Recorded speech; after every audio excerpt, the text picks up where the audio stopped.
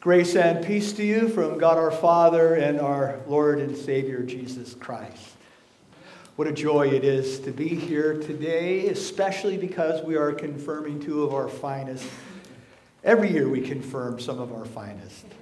Our parents brought us to the baptism font, and they promised that they would raise these children to grow up in the faith, that they would teach them about what our faith means. And then when they reach that age of accountability, when some other churches are baptizing their kids, they confirm the baptismal vows of their parents, that they agree and they will live under that grace of God.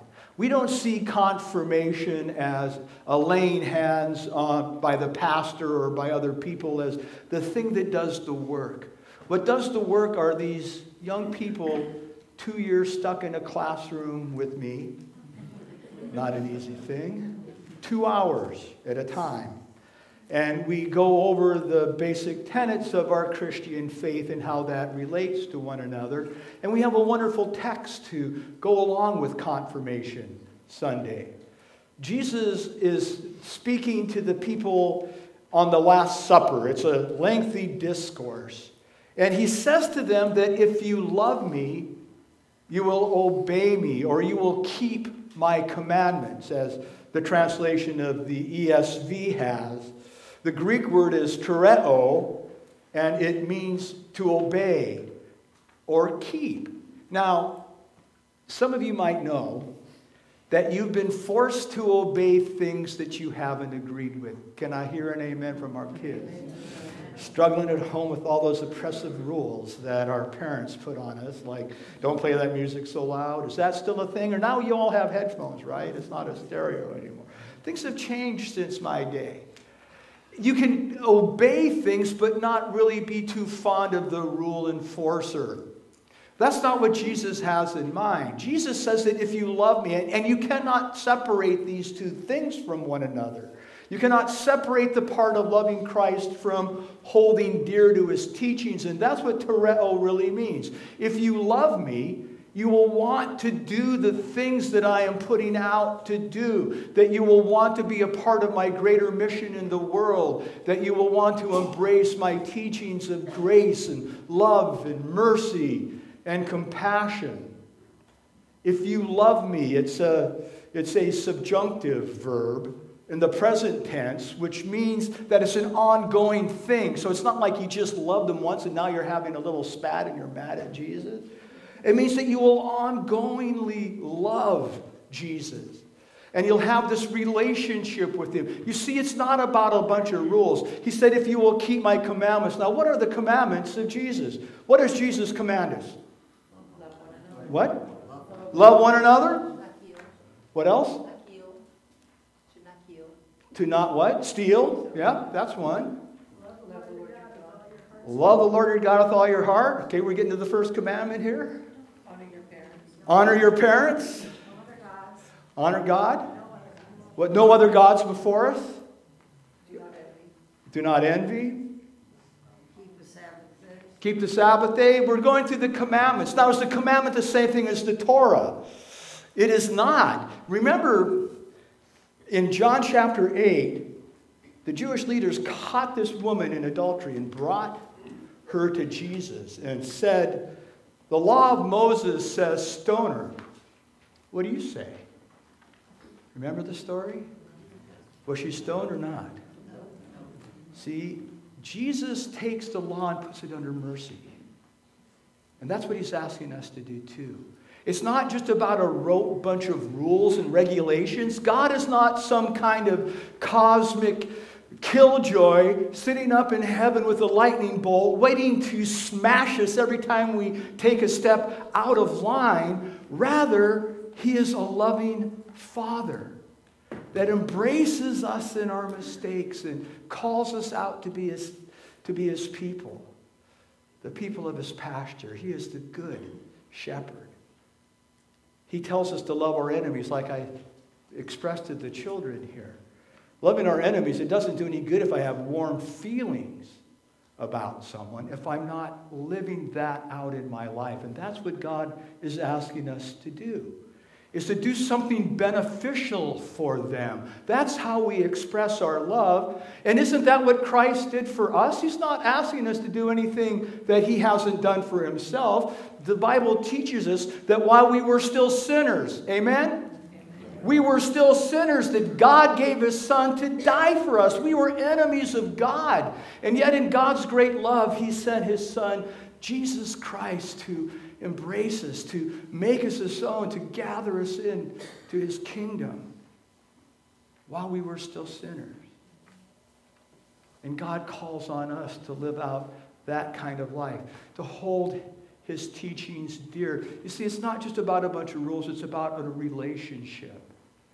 Jesus comes and he says that if you do these things, my Father and I will come and make our home with you. Isn't that a beautiful promise? That God will make his home with us?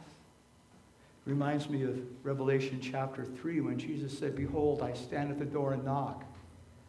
If anyone hears my knock and opens the door, I'll come into them and dine with them.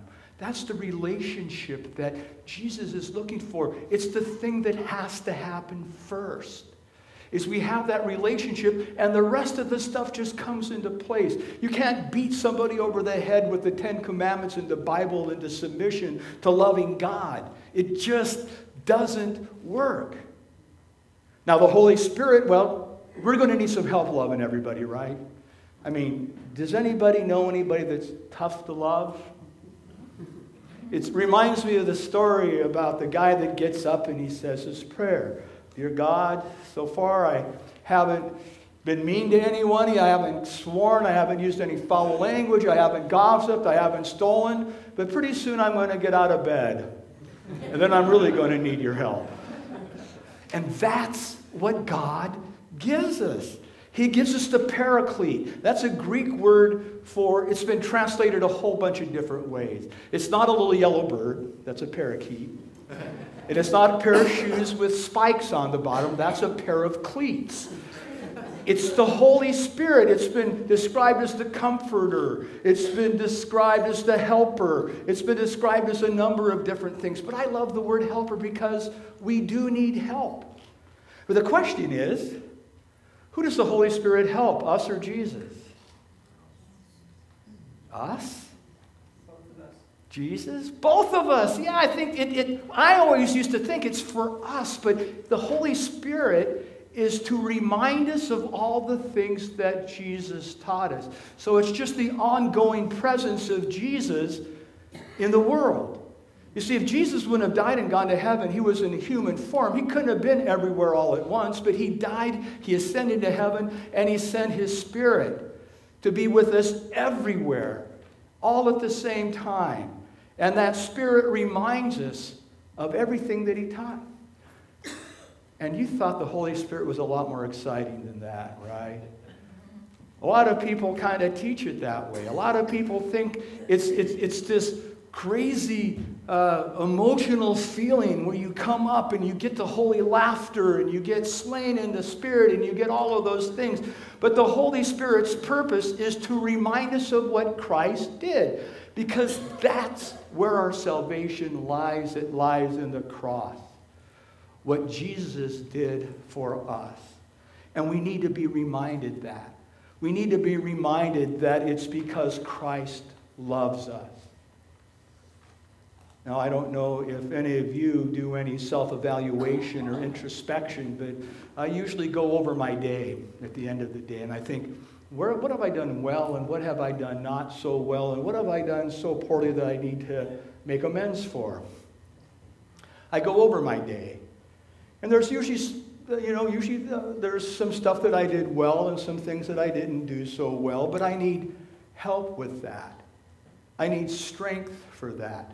And I get that from the Word of God, I get that from our sacraments, and I get that from that wonderful paraclete, that helper, that thing that comes alongside me. I heard a story once that kind of describes it. It was a small town in Iowa was going to host a piano concert by the famous Pavarotti. It was the event of the town's history.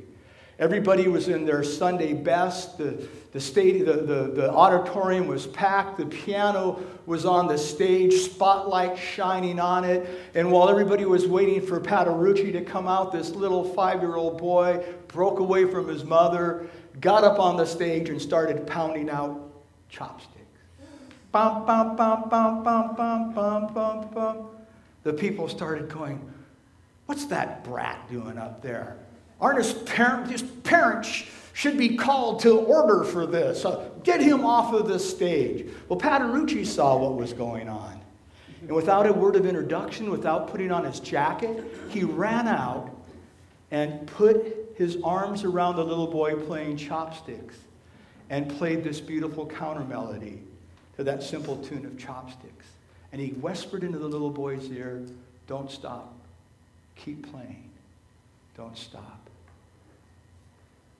Is that true or not? I don't know, but it's a great illustration for this sermon. I didn't make it up.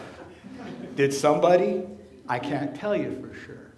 But it's a beautiful picture of what the Holy Spirit does in our lives. The Holy Spirit comes and takes our little efforts that we might put out, and he plays this incredibly beautiful counter melody to them. And he whispers in our ear, "Don't stop. Keep going. Keep playing. I'm with you. I will take your ordinary and make it into something extraordinary." And that's what God does. God specializes in taking our ordinary and making it extraordinary. So how do we know if we have that wonderful little yellow bird, the Paraclete? Number one, if we claim the promise of our baptism, because we're baptized in word and spirit. Number two, if we give ourselves up to the lordship of Jesus Christ. Now, this is a hard thing. We've got to, the Holy Spirit will convict us of our sin and bring us into the knowledge that we are under judgment of a holy God, a perfect God. So it needs to convict us. We call that our conscience. The Bible tells us that God has written his law in the hearts and minds of all people. The Holy Spirit will bring us into remembrance of that, but he doesn't leave us there. Remember how I said that he takes the ordinary and makes it extraordinary? He also helps us to believe that Jesus Christ is the Son of God, and that Jesus Christ came on this earth as a perfect lamb that died to take away our sin. So even though we are sinners and under judgment, that Christ took our sins upon himself. Can I get a hallelujah? Hallelujah. Let me hear it like you believe it. Hallelujah. That was good enough. At this I'll say amen. And may the peace of God that surpasses all human understanding guard your hearts and minds in Christ Jesus.